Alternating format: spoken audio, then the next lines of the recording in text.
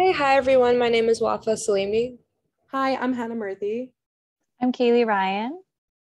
And so our topic is the linkage between type 2 diabetes and periodontitis. Type 2 diabetes is rising more and more each year in the US and is associated with oral diseases such as periodontitis. This is a subject that is often overlooked and is way more common than one would think. We are going to break down the oral manifestations associated with this disease, as well as the role of the dental hygienist when sitting with their patient.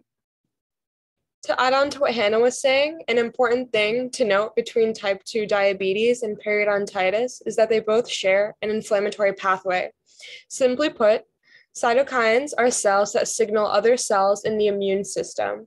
It is found that people with periodontitis have a larger amount of these pro-inflammatory cytokines, which can then increase the rate of inflammation in the body. Consequently, this causes the host to be more susceptible to other health conditions such as diabetes.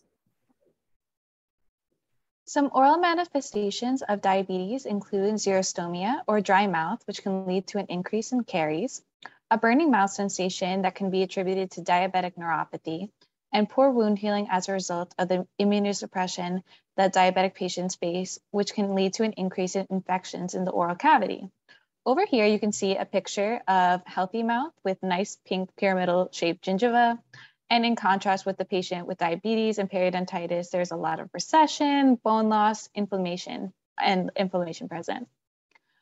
As dental hygienists, we need to be in constant communication with our diabetic patients regarding their management of their diabetes. For example, their A1C reading and if they require any pre-medication or not. During the intraoral examination, the hygienist should always be looking for signs of periodontitis in their diabetic patients, such as recession, inflammation, and bleeding upon probing. We also need to stress the importance of good home care practices like brushing and flossing twice a day in order to arrest the periodontitis. Thank you. Thank you for watching. Thank you.